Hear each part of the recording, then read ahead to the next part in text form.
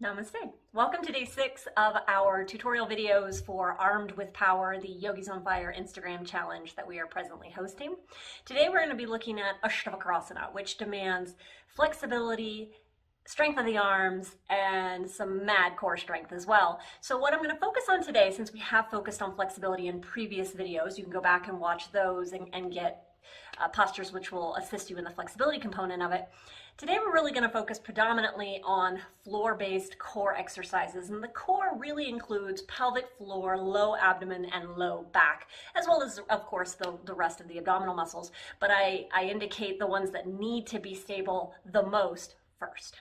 So we'll work on that. We'll start from the ground, move into Ashtavakrasana from the ground up, and then I'm going to fuse yesterday's tutorial, or our previous tutorial, with this one where we're going to actually move from Ekapada Kondanyasana, which is our flying stage posture number 2 variation, into Ashtavakrasana. So we'll be using gravity as a guide or an aid in this case. All right, so let's go ahead and get started. Just come to your mat lying on your back, which will never happen in a Dorje Yoga class typically, but today we're going to do it to save on time. So we'll start on our back. And once on the back, let's bend the knees, drawing the thighs toward the torso. And bring your hands to your thighs. Keep your knees bent 90 degrees. And I want you to press your thighs into your hands and your hands into your thighs with a deep exhale. What you feel engaging there is your TVA, your transverse abdominis, which goes horizontal on the low abdomen. It is debatably the deepest abdominal muscle. Now relax if you haven't already. Let's do that again. Exhale. Inhale, relax. 4 more, exhale, inhale, relax, 3, make sure you're also drawing the low back to the floor, 2, 1 more, and relax. Kick those legs up straight, flex the toes.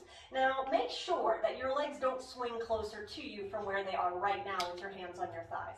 We're going to take the hands by our hips now, press into your palms and the backs of the arms. On your next exhale, just let your buttocks lift vertically. Exhale up, inhale down. Exhale, inhale down. It's not a big movement. Exhale, inhale down. 4 more. Inhale, 3, inhale, 2, inhale, last one, inhale. Now you can do this next exercise with bent knees or straight. Bent knees will protect the low back a little bit more. Arms will be by our sides. Keep your low back flat, feel that right now, and on your next inhale, let's lower the legs as close to the ground as you can without the low back lifting. Then exhale, lift. Inhale down. Exhale, lift. 4 more. Exhale, lift. 3. Exhale, lift. 2. Exhale, lift. Last one. Exhale, lift. Now just bend your knees. Let's hold behind the thighs. We're going to rock all the way up to that A, comfortable seat. So once we come to a comfortable upright seat, let's kick our legs straight out in front of us. We'll bend our right knee, foot inside the thigh. We'll work on Janu Shirshasana as a preparatory flexibility posture for Ashtavakrasana. So let's inhale those arms up. Exhale, hinge forward. Your left knee can be as bent as you need it to be. Let's catch a hold of whatever we can, our calf, our ankle, or the ball of the foot. But let's pull our chin or forehead, not necessarily to the knee or shin, but inside the calf. And we'll take a few breaths here, but I'm not going to hold as long as you personally might need. So that would be a good opportunity, or this would be a good opportunity for you to pause the video if you feel like you just need a little bit more time. And when you're done, you can inhale those arms up. We'll exhale the hands down. We're just going to switch the legs. So kick the right leg straight, bend the left knee, foot inside the thigh. Inhale the arms up, and then exhale, hinge forward. Just like before, grab whatever you can, your calf, your ankle, the ball of the foot. Pull your chin or forehead, not to the knee or shin, but to the ground just inside the calf, if it comes anywhere close. And again, we'll take a few breaths here, but if you need more time, here's that opportunity again. Pause the video, take more time. We'll inhale those arms up, and then we'll exhale both hands down, both legs straight out in front of us, and we're gonna work on Ashtavakrasana from the floor first. So let's go ahead, bend our right knee, and let it just drop off to the side. Bend your left knee up, and we're going to catch hold of the ball of the foot, kick the foot into the hand as straight as you can. There can always be a little bit of a bend. Then we're going to hold our left heel with our right hand, and we're going to bend this left knee into the armpit.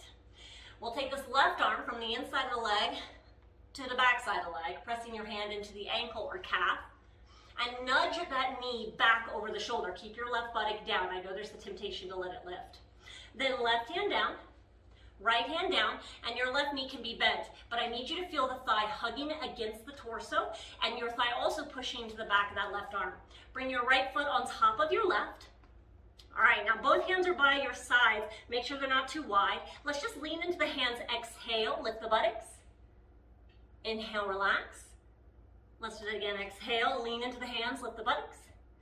Inhale, relax. Now here's where it gets tough. Lean into the hands, lift the buttocks. Now squeeze your knees together. You can start with the arms straight. That's a little bit easier. But then try to bend the elbows alongside the torso. That gets a little more challenging. And then you can always go between straight and bend, straight and bend. And then have a seat. Let that go. Get the legs a little bit of a kick. Shake out the wrists. We're going to do the other side, and then we'll work on it from up, moving to the ground. So let's bend our left knee off to the side. Bend the right knee up. Catch the ball of the foot. Kick the foot into the hand. Get the leg as straight as you can, but as you saw, a straight leg is not necessarily what we're going for here. Not for this posture anyway. Hold the heel with your left hand, bend the right knee into the right armpit, right arm underneath the right leg. Press that knee back as far as you can. The higher you can get on the shoulder, the better, but you can still do this even if it's just above the elbow. Now both hands flat, just make sure they're not too wide. Hug that thigh in. Left foot on top of right. Let's just focus on lifting the buttocks, so lean into the hands, exhale, lift buttocks. Inhale down. Repeat, exhale. Inhale down. Here's the fun part. Exhale, lean, squeeze those legs together. You can start with the arms straight, then maybe bend the elbows. Maybe go between straight and bend the elbows. Straight, bend the elbows. Now release. And let it go. Again, kick those legs out, shake out the wrists. So some really important factors there. You heard it. Squeeze the thigh against the side of the body. And then you have to think of pushing it forward as well. Now let's go ahead and bend the knees, cross the ankles, come into a downward facing dog position. We'll lift this right leg into the air. Bring the right knee to the outside of the right triceps as high up as you can. Inhale up. Again, exhale. Inhale up. Last time, exhale. Inhale up. Now step that right foot between to the outside of your right hand. We'll drop this left knee down. Just straighten and bend the right leg a few times.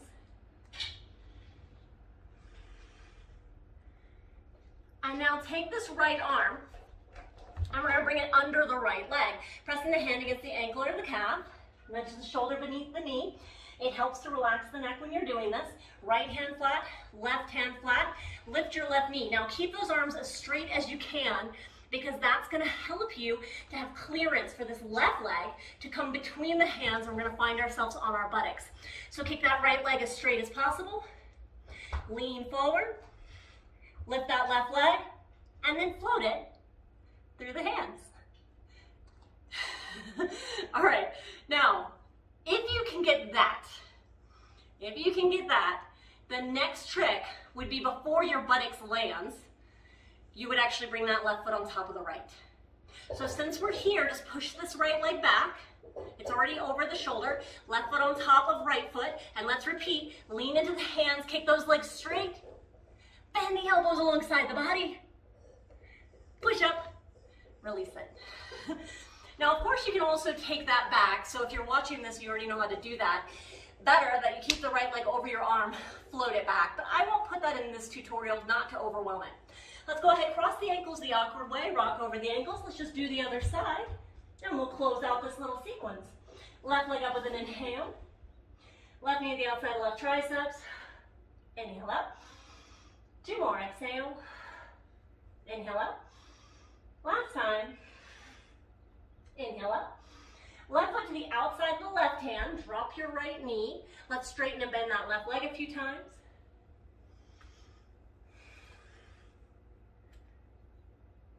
Now hold the bend. Now we're going to take this left arm beneath the left leg. Relax your neck. Hand to the ankle or calf. Nudge the shoulder beneath the knee. Both hands flat. Lift your right knee. Kick that left leg as straight as possible. Remember to keep those arms as straight as possible as you lean forward. Lift the right leg and then slide it or drag it through the arms. And as before, the ideal would be to not let the buttock hit the ground, the buttocks, but rather to bring this right foot onto the left foot and then lean into the hands, squeeze the legs together, bend those elbows alongside the body, and then let it go. Let it go.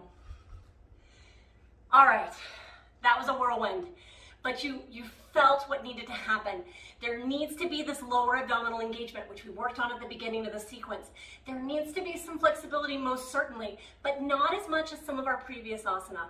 So it is accessible. You just have to be patient, put forth effort, and believe me, it'll happen. All right, thank you very much. Remember to subscribe to this channel to get notifications for all of our future tutorials as well as full-length classes. Follow us on Instagram with Armed with Power, our hashtag for this particular challenge. Namaste.